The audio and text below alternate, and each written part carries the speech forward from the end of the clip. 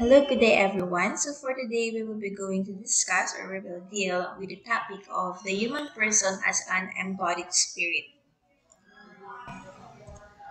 So here are the questions that we will be going to answer while discussing this topic, the human person as an embodied spirit.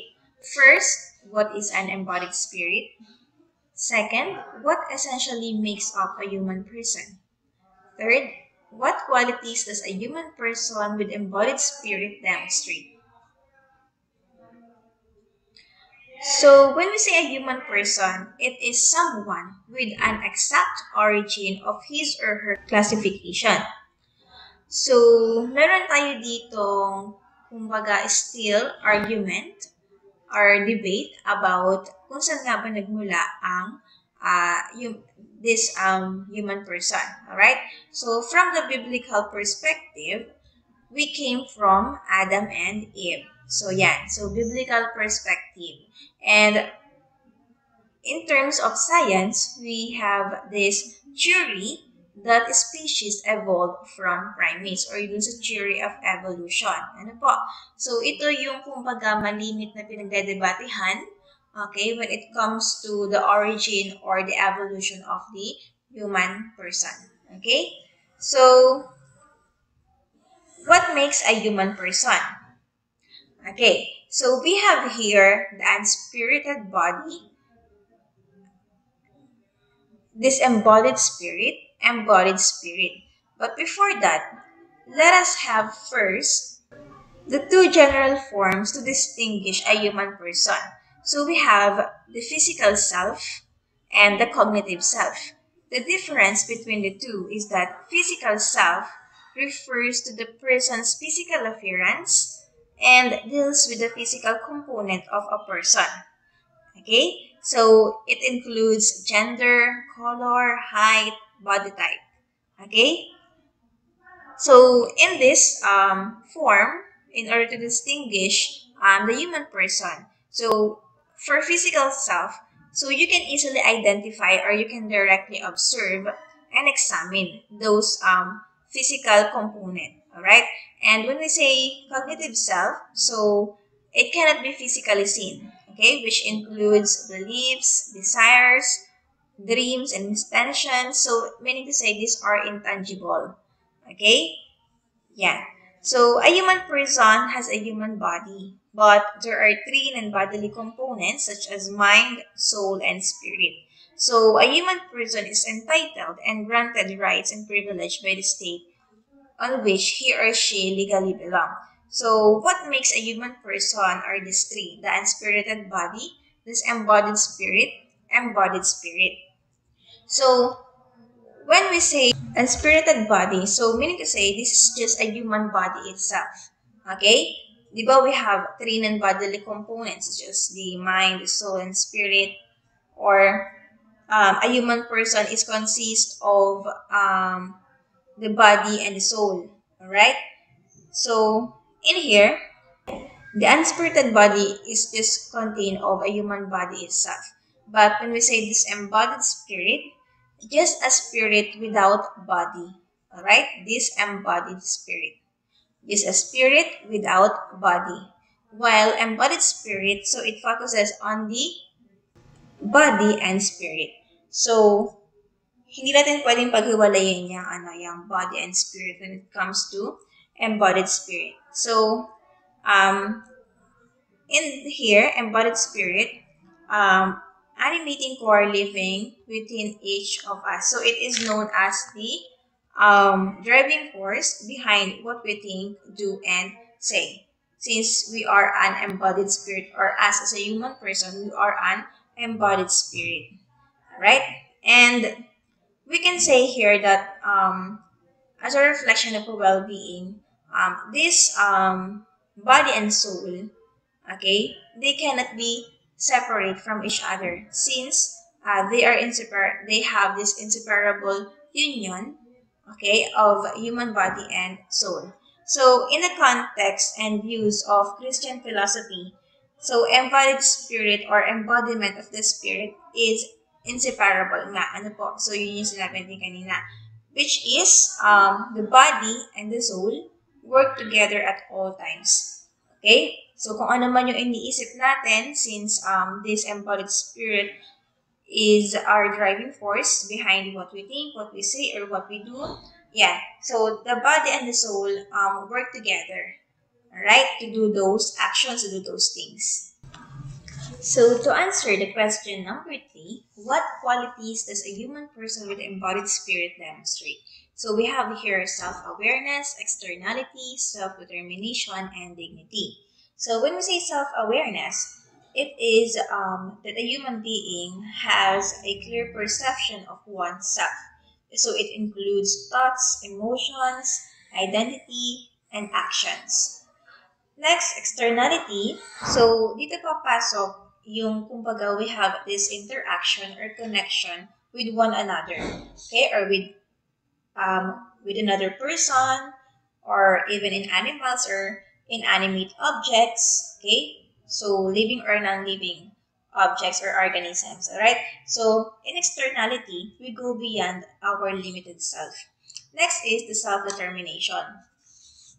So this is important self-determination to make choices and decisions based on our preferences. So as a human being, we are goal-oriented and we are also free. Okay, we are also free from our decisions, judgments, and choices. But we also have to remember that every action that we have or that we do or that we did has a have a consequences, right? So these consequences might be good or bad depending on the actions that we did. All right. So for example, we did a good thing or a good action. Therefore, at the end, as a consequence, there is also a good result. But on the other hand, when we did something wrong or something bad, okay, towards another person, towards another thing, okay, so therefore, there is also a bad result or a bad effect, okay, or a bad consequences. So although we are free, but still we have to remember that every actions has a consequence. All right. Next is the dignity. So it is an inherent value and or we give importance. Okay. So dito, kumbaga pinanindigan natin or kumbaga dito mas binibigyan natin ng focus yung ating buhay. Ano po, that no amount of money can be equal or will equal to our self or our life. Okay? So, dignity knows not to go beyond the rights. Okay? So, next, human transcendence. Okay? So, in this topic, human, the human person as embodied spirit. So, this topic will enable us to know our potentials and limitations as an individual, and also it helps us in deepening our understanding towards ourselves as a unique individuals. All right. So in here, human transcendence. Okay, before we move on to the next, all right? So let us first have an activity wherein you are going to answer yes or no. Okay, yes if you can do that certain activity that is being flashed on the screen, and no if it's not. So you are free to use the comment box below, all right, for your answer. So I think there is or there will be only 5 questions or 5 statements that you have to answer. All right? So just use the comment box below for your answer. Okay? So this is also to see if you are really watching or listening to this discussion. All right? So you're free to have your answer or to comment your answer down below. Okay, so first is I can walk. Again, you're just going to type yes or no. You may write, for example, number 1 is yes, number 2 is no. For example, like that. Okay? Okay. So I can walk. Just comment your answer. I can dance. Yes or no. So you have to test yourself, okay? You have to evaluate yourself if you can do this certain thing. Okay? So meron kasing iba na kumbaga kaya nilang gawin pero nahihiya silang gawin. Okay? So evaluate yourself if you can do these things. Okay? Or these actions. Next, number 3. I can sing. Number 4. I can clean the house all day. You may pause the video if you are going to type your answer, okay? I can clean the house all day for number 4. And for number 5, I can think positively. Okay, so based from those actions given to you earlier and having your evaluation towards yourself, so what do you think? Is it important to us? Or is its importance to us? Okay? So, based from those actions, so dito nagpapasok yung word na transcendence and its importance, right, in dealing with our daily lives. Kasi, this transcendence, so this came from the Latin word trans, two Latin words which are trans, meaning beyond or to go beyond, and scandere, which means to climb. Okay, so it is a state of existence or experience above or beyond the normal or physical level. So transcendence is also the ability to surpass limits. Alright, that's why kanina dun sa binigyan nating activity, so I have told you to evaluate yourself if you can do that certain action or not. Okay? Because this transcendence simply this open a state of thinking and feeling, then there is something more in life than just physical or material things. Or this transcendence focuses on the ability of a human person to surpass their own limitations through physical and mental abilities. Naunawaan niyo po ba yan? Ibig sabihin, we have here this limitations and possibilities, or what we call the strengths and weaknesses in our life. So, hindi naman mawawala yon. Hindi naman palaging sa buhay natin is nandun tayo sa, kumbaga nasa classification tayo ng strengths lang, wala tayong weakness. No. So, sometimes we experience our own strengths and our weaknesses. And once those limitations, okay, we surpass those limitations. So, meaning to say, we have experienced this transcendence, okay? Because we are able to go beyond, okay, our limitations. We are able to surpass those limitations or our weaknesses and make something more or something that can improve our own self. Naunawaan niyo po ba yan?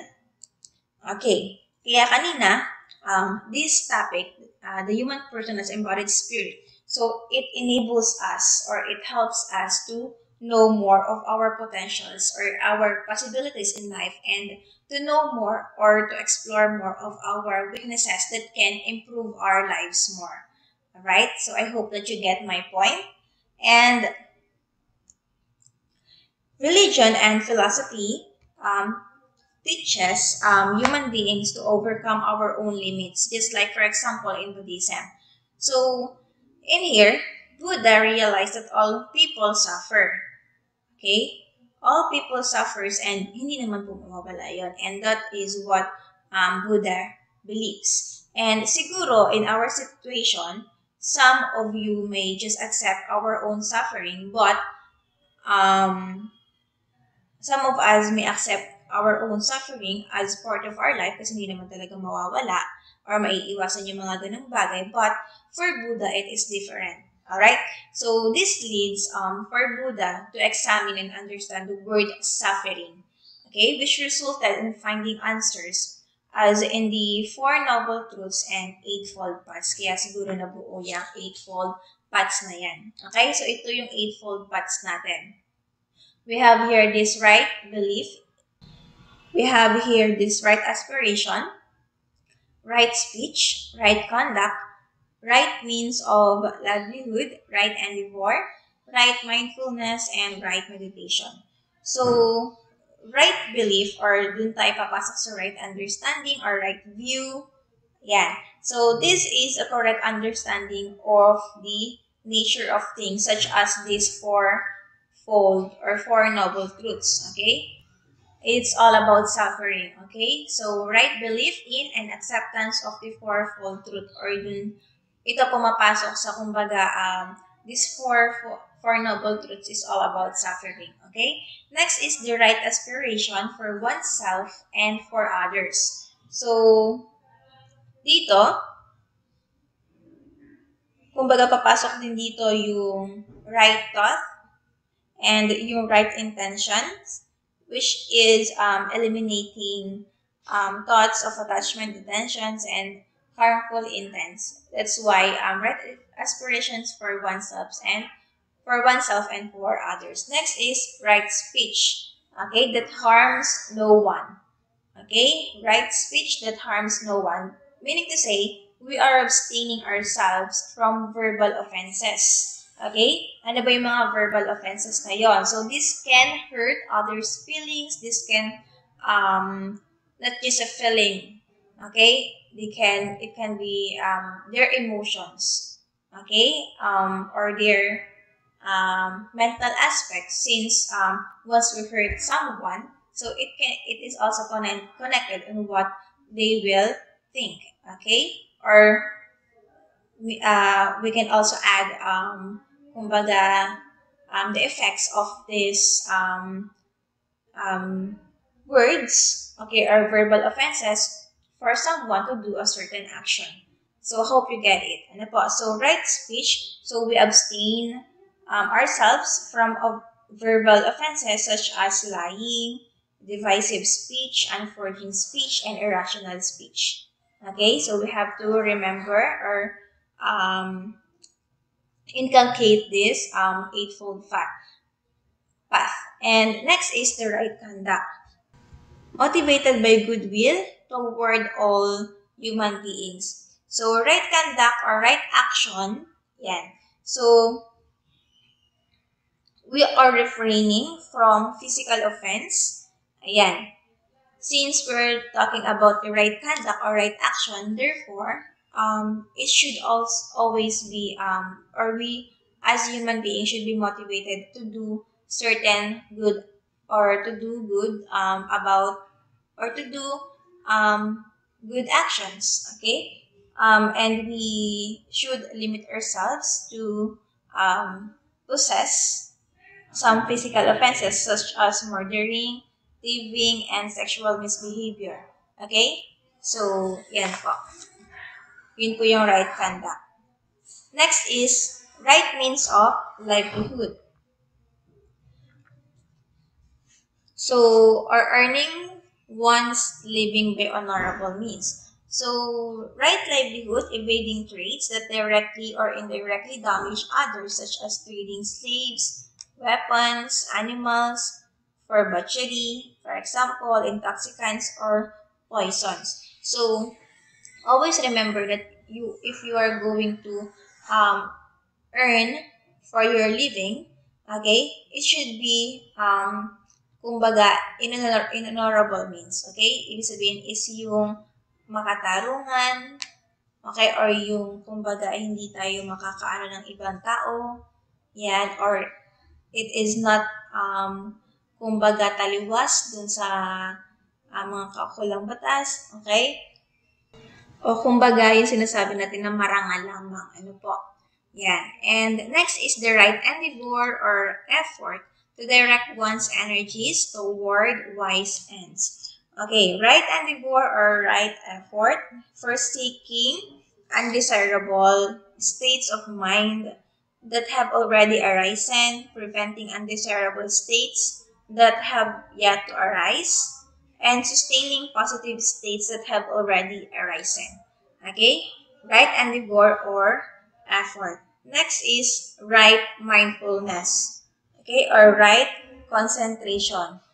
Wherein we have to be right, or we have to be mindful in choosing topics for thoughts. Okay? Last is the right meditation or concentration to the point of complete absorption in mystic ecstasy. So in here, it is said here that if you are able to do this eightfold path, even if you are not a Buddhist, alright, since this is came from the study or the examination of Buddha. Okay, so, since this is a set of practical guidelines designed to enhance ethical and mental development, so you can transform yourselves if you can able to do this eightfold path. Okay, from your present situation and transcend to what you desire, you would be just believing in yourself. Okay, ibig sabihin kapag ka, kumbaga, if you're able to do these things, okay, if you're able to inculcate this eightfold path, all right, so ibig sabihin, you have this ability to transform yourselves or change yourself. Just like yung sinabi nga ni St. Thomas Aquinas, that of all the creative human beings, okay, we have this power, okay, and we are unique individuals that we can change ourselves and everything around us. Okay? So, yun po yung about ito sa Eightfold Path. Next is on how are we going to evaluate our own limitations and possibilities for transcendence. Okay, we have six. Ano po? We have forgiveness, the beauty of nature, vulnerability, failure, loneliness, love. So this can help us in evaluating our own self or ourself um, for attaining transcendence, okay, or for evaluating ourselves about our limitations and possibilities in life. So first is the forgiveness. So when we say forgiveness, yan, so nagpapatawad tayo, pinapatawad natin yung mga nagkakasala sa atin or yung mga nakasakit sa atin. So when we forgive, alright, so it is said here that we are freed from our anger and bitterness because of the actions and or words of another. Okay? So, ibig sabihin, this forgiveness, kumbaga, wala na yung bigat sa loob natin since nakapagpatawad na tayo, naibigay na natin yung kapatawaran na kailangan ng ibang tao or para sa sarili natin. Okay? Ibig sabihin, wala na sa atin or nawala na or malaya na tayo dun sa galit na nabuo, okay, or naipon. Okay? At wala na rin yung pait nung kahapon na kung bakit ka or paano nabuo yung sakit na ibinigay nila sa iyo since nakapagpatawad ka na. Okay? And that is a good thing. Ano po? Yan. So, since we have here these limitations and possibilities, so I know that there are some situations or there are some instances that it is hard to forgive. Ano? So, nahihirapan tayong patawarin yung isang tao dahil sa sobrang sakit ng ginawa niya. But in here, we have to forgive someone. Kasi para mas mapalayan natin yung sarili natin. Ano po? Yan. Next is the beauty of nature. So, dito pumapasok kumbaga yung appreciation natin sa beauty na environment. Okay? So, kumbaga dito, for example, there is a perfection in every single flower. Okay? So, kumbaga dito, we appreciate the sunrise and the sunset of our sun. Alright? So, we also wanted to have or to eat together as a family. Okay? And we cherish that and we can say that these are miracles. Yan. So, these kinds of experiences can be truly moments of grace. Yan. Basta dito sa beauty of nature is, kumbaga, we appreciate the beauty of everything around us. Okay? And we give importance to everything that is happening on us, on our lives. Yan. And next is vulnerability. So, to be vulnerable is somehow inhuman. To be vulnerable is to be human. Okay? So the experience that we are contingent, that we are dependent for our existence on another is frightening. It's like, for example, to work in the office or study in school without acknowledging the help of others is to live without meaning and direction. Alright, so that is just an example. And it is said here that we need to acknowledge the help of other people in our lives. So such moments of poverty and dependence on others are not a sign of weakness, but being true with ourselves. Hindi naman ibig sabihin na kumbaga mahina ka or vulnerable ka. Yun kasi yun ay vulnerable, mahina ka, madali kang maapektuhan, or madali kang mabago. Yan. So, that is not a sign of weakness, but that is, kumbaga, we're just being true with ourselves. Ano po, and you are ready to make some things possible within your life. Ano po, and next is the failure. So, these failures force us to confront our weaknesses and limitation. So there are some instances or some cases, just like for example, when your relationship fails, okay, or you are a student and you failed in a given subject, okay, and for example, your desires are not met or yung mga expectation mo is hindi mo nakuha, okay, we are confronted with the possibility of our plans, okay, and this failure helps us to look upon a bigger world. Ibig sabihin, this confront us from our weaknesses and limitations. Ibig sabihin, hindi naman ibig sabihin na kumbaga you failed is nawala na sa iyo ang lahat, or you lost everything, or you lost something. Okay? It is all about, kumbaga, if you failed, you have to stand up. You have to prove others or prove to yourself that these are just failures that you have to experience, that you have to use, okay, in order to search more or to improve more of your possibilities in life. Ano po? So, such acceptance of our failures makes us hope and trust that all can be brought into good. Okay?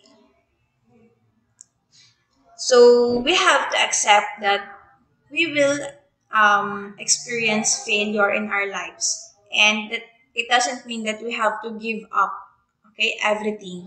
Okay, katulad nga ng sinabi ko sa inyo, tumindig ka, tumayo ka, at patunayan mo na kaya mo ulit bumangon dun sa mga bagay na yun. Ano po? So, you can also use those things, okay, para mas maging matibay ka.